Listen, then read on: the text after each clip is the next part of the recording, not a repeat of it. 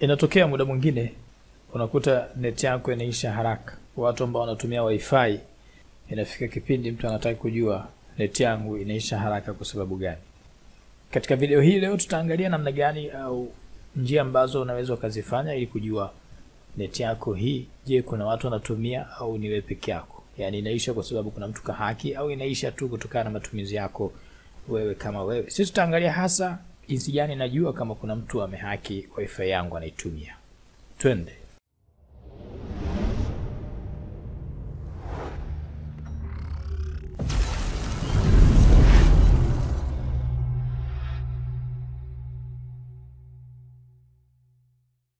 Okay, hapa kuna njia kuu mbili. Kuna njia ya kutotumia program yote, ni kiasi tu cha kusoma wifi yako inavyofanya kazi na tutaona unaijua vipi, au modem. Na njia ya pili ni tutapitia application. Na hii itakuwa kwa watu ambao wana makampuni, labda wana taasisi au wana sehemu kubwa, au inakuwa ngumu kutumia njia ya mwanzo. Njoo tuangalie njia ya mwanzo. Njia zote of course zinafanya kazi. Njia ya mwanzo ni hapa. Ni kiasi cha kuitazama router yako ambayo unaitumia. Kwa mfano mimi hapa nina router hii hapa. Hii ni router. Nataka nijue, je, internet yangu hivi sasa inatumika na mtu au haitumiki. Nitatumia njia ya kujua kwa kuangalia, je, router inatumika hivi. Kikawaida unapojiunga na internet, hii router ina vitaa vimewekewa. Hivi vitaa hivi vina kazi yake. Usione vimekaa tu hapo kama vinaika urembo. No, vina kazi. Kazi yake ni kukujulisha nini kinafanya kazi hivi sasa. Kwa mfano hii ni sehemu ya power, ukiona imewaka maana inamaanisha power ipo, umeme upo. Na hii ni DSL, inamaanisha huduma ya simu inafika. Yaani router yako hivi sasa imefika kwenye kampuni. Na hii ni sehemu ya internet. Ukiona inafanya kazi inamaanisha internet pia imeconnectiwa. Yaani imeruhusiwa pia kutumia internet. Kwa huduma ya internet pia ipo. Kwa sababu inawezekana ikafanya kazi DSL lakini huduma ya internet isiwepo. Ikawa unaweza tu kupiga simu lakini hauwezi kufanyaje? Hauwezi kuingia internet. Na hii ni sehemu ya LAN nini? Hizi ni zile port ambazo ziko huko nyuma zinazohusu internet za waya. Kwa mtu ambaye anasambaza internet kwa kupitia waya. Yaani kwa mfano mimi hapa LAN 2 nimeiunganisha na kompyuta yangu. Kwa maana yake nachukua internet moja kwa moja kupitia waya. Na WLAN hii ni internet ya wifi. Kwa maana hapa atakuonyeshia kama huduma ya wifi inafanya kazi. Na pia kuna WPS na USB. Kila moja ikiwa inafanya kazi utaona na wakataa. Madamu USB ifanye kazi na maanisha sasa hivi mimi situmii USB. Na WPS haifanyi kazi na maanisha mimi kwa sasa hivi situmii huduma hiyo. Kwa chochote ambacho nakiona kimezima maana yake hakitumiki. Kwa mfano hapa nyuma ya router yangu kuna port 3 ambazo kuna port 4 ambazo zinaruhusu mimi kutoa internet kupeleka kwenye kompyuta. Port maana yake ni matundu yale, matobo tunaita port kwenye kompyuta. Wewe sasa hivi ni mtu mkubwa. Kama bado unajikuta ni upo chini zaidi, labda video hii imekukuta kwa bahati mbaya, tembelea hiyo channel. Eva utaipenda. Okay. LAN 1 ukikuta haifanyi kazi inamaanisha hamna waya uliotumia kwenye LAN 1. Na hivyo pimia mwenyewe. Maana wengine wanakasirika ukiona unarejea sana maelezo, unajua tumetofautiana. Kuna watu wale wanaelewa haraka, alafu kuna watu kidogo kuelewa kwao lazima tusukumane ile. Sasa wale watu ambao wanaelewa haraka wana tabia moja. Wakishaelewa tu kiendelea kusherehesha na kasirika. Sasa inakuwaje? Ndio maumbile, huwezi kugombana nao. Okay, tuendelee na somo letu. Kwa nimekuja hapa mimi sasa nataka nijue, je, internet yangu inatumika?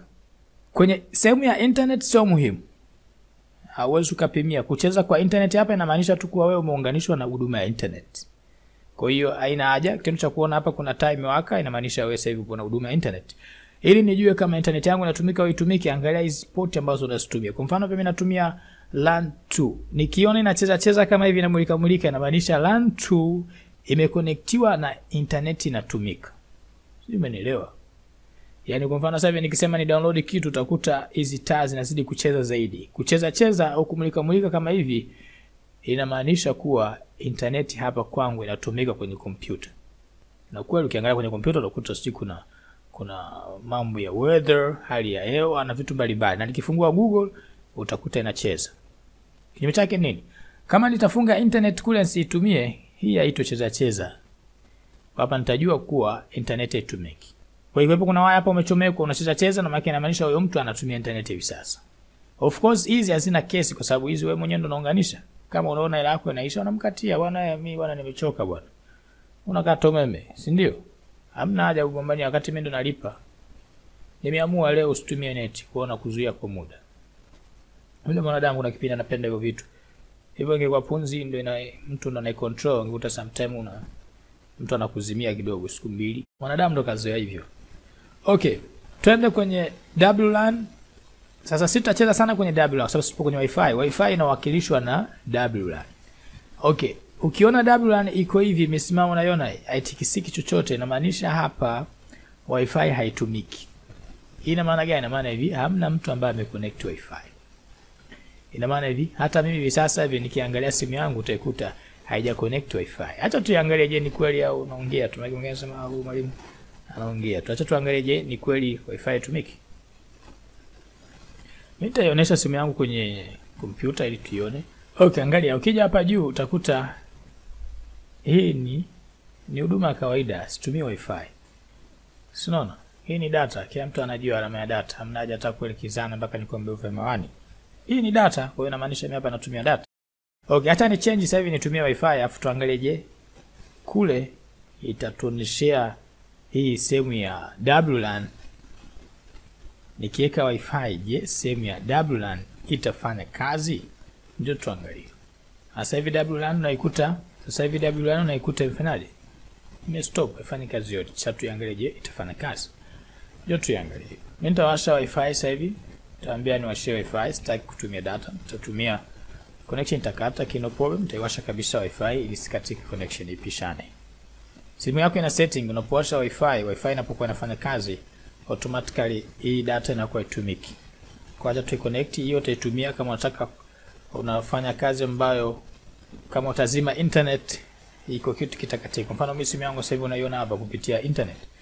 Kwa kama nitasema ni zime internet niwashe huku itabidi nikate mawasiliano katika hapa afu nijiunge tena. Mimi sitaki hivyo. Kwa nitawasha wifi itasubiri isome, ikisoma nitazima connection au sitozima kwa sababu haina haja tena. Itakuwa ifanye kazi madamu wifi inafanya kazi. Hata tusubiri connect, inaelekea kwenye connect utaiona. Okay, sasa hivi wifi imeconnect kwangu. Nikuta imeconnect. Njoo tuangalie sasa kwenye maelezo yetu je. Njoo tuangalie sasa kwenye kifaa chetu je wifi inatikisika. Utakuta sasa hivi baada ya wifi kufanya hivyo unaikuta inatikisika, umeona? Nadhani uko naiona. WLAN imeanza kucheza. Inamaanisha hivi sasa hivi wifi inafanya kazi. Hii ina maana gani? Ina maana hivi nikitaka kujua kama kuna mtu anatumia wifi yangu, zima wifi yako, simu yako izimie wifi. Wewe usipo na mkeo kuna shida gani? Mwingine ataniambia sawa watu kibao nitaambia zima wifi. Sio tatizo. Wewe familia yako ya kawaida ndogo uko na mkeo si na mwanao, mwambie azime. Alafu muda mwingine ujifunze kufanya maamuzi makubwa. Maamuzi makubwa ni kwamba hata kama watu ni milioni, madamu tunataka tufanye tuangalie nani anatumia wifi nje ya sisi, wote waambie zimeni wifi. Kwa maana tatizo gani hapo? Kuna tatizo. Hivyo nadhani umeme unakatika kila muda unakatika kwa sababu umeme maji hamna. Maji hapo. Kuna kipindi inalazimika umeme uzibwe. Tunajua kuna mtu hospitali, kuna mtu kwapi, kuna mtu kwapi, lakini zima umeme kwa sababu kuna kitu cha msingi kinafanyika. Hospitali wao wana majenereta, kwa tawasha majenereta automatically atafanya kazi. Of course kushauri usije kujifanya ndio kiongozi ukawazimia umeme hospitali, unaweza kuua watu. Tindo chako iko ukashindwa kujitetea mbele ya safari. Okay. Tunaendelea kwamba hapo tayari nishajua namna gani mimi najua kama wifi inatumika. Okay. Kuna njia nyingine? Yes. Mimi labda na kampuni, sasa nikamwambia watu wote zimeni wifi. Tuangalie kama kuna mtu anatumia wifi kinyume na sisi. Kwanza kiteknolojia inaonekana uko nyuma, yani vipi? Yani mpaka lazima wifi bwana, wewe kampuni gani? Bwana inaonekana njoo tumia njia nyingine ambayo itatufundisha au itatuwezesha kuseti au kujua kama wifi yetu inatumika au kuna mtu anayetumia wifi yetu pasina sisi wenyewe kufanyaje? Pasina sisi wenyewe kujua. Hapa tutatumia program inaitwa Thing. Kuna program inaitwa Thing ambayo inahusu masuala ya wifi. Ukiconnect tu inakuonesha watu gani ambao wanatumia wifi yako. Kwa fungua hiyo program, nitaionesha hapa. Tandika hapa Thing, tuione haraka. Thing, program hii hapa. Inaitwa Thing hii. Kwa hiyo bonyeze pap, isubirie. Itasoma wifi yako. Mimi hapa wifi yangu inaitwa NK. Utakuta imesoma. Wifi inahitaji permission. Unaweza kairuhusu. Permission no problem. Nini location? Ninaambia hapa location inahitajika. Mimi nitawekea location. Okay, baada ya kuwasha location imenionyesha nani ambaye anatumia kwa sasa, vitu gani ambavyo vinatumia wifi yako. Kwa ananiambia sasa hivi huduma yako ya internet imeunganishwa na watu hawa. Mtu wa kwanza, mtu wa pili, mtu wa tatu. Kwa maana yake hapa mimi naona nani ambaye ananifuatilia. Hii ananiambia hii ni wifi router, hii ni router yangu. Na hata IP yake unaiona hapa ni 1.1. Kama hujui namna gani unasoma IP, tazama video hapo ujifunze hii 1.1 hapa ina maana gani na IP ndio nini kwanza. Maana sio unasikia tu IP. Okay. Hii hapa ni desktop, IP yake ni 1.2, hii namba 2 na hii namba 3 ambayo ni simu yangu. Kwa maana yake inamaanisha hii kompyuta imechukua IP kabla ya simu katika matumizi ya internet. Kwa hiyo imekuwa namba 2, namba 3 kwa sababu yote inatengenezwa na nini? Inasambazwa kwa sababu IP zinasambazwa na DHCP. Haujui nini maana DHCP, nini mambo ya wifi, nini maana internet, nini maana network? Tazama video hiyo ambayo tumekwambia uitazame. Na hii ni simu yangu. Kwa kama kuna mtu ambaye amezidi nitamuona hapa. Lakini hapa pia ananiruhusu kufanya vitu mbalimbali. Kwa mfano huyu simtaki, nitaingia, nitamwambia atoke kwenye huduma yangu ya internet. Unaona hii ni Infinix, naambia hapa kuna maelezo kibao. Unaweza ku remove device. Ku remove device maana yake ni kuitoa.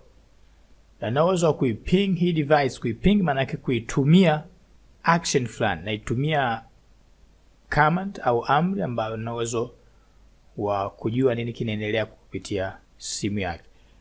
Kwa nini ambacho kinaendelea katika simu au kifaa ambacho kinatumia wifi yangu. Of course, madamu umeunganishwa katika wifi maana yake wewe unahesabika upo kwenye mtandao mmoja, upo kwenye network ambayo inakuunganisha na vifaa vyote vinavyotumia hiyo network. Kwa mfumo huo unaweza kucontrol hivi vifaa ambavyo vinakuconnect hapa. Hivyo unaweza kucontrol vifaa ambavyo vimejiunga na wewe.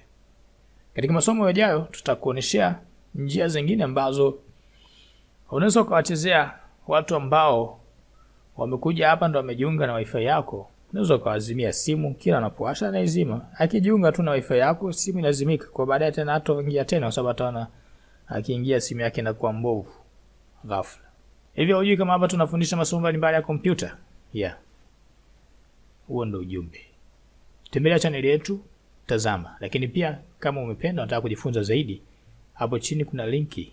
Ingia, jaza form, mwambie nataka nijifunze masomo au chagua kozi unayohitaji. NK Computer Training, tunataka wewe uwe more than a professional. Program tumesema inaitwa Thing. Waki mwingine atakuja baada atakwambia mimi sijaelewa hapa hiyo program naipata wapi. Program hii download kwenye Play Store, kwenye Apple Store, kwenye sehemu gani unajua mwenyewe. Store zote program ipo, inaitwa Thing. Ukisha download utajiunga kwa kupitia email yako. Kwa jisajili kupitia email yako. Hata mimi ukiingia hapo kwenye account utakuta kuna email yangu hatamia@gmail.com. Kwa maana yake nawe jisajili kupitia email yako ili uweze kuitumia hii application nyepesi kimatumizi. Asanteni.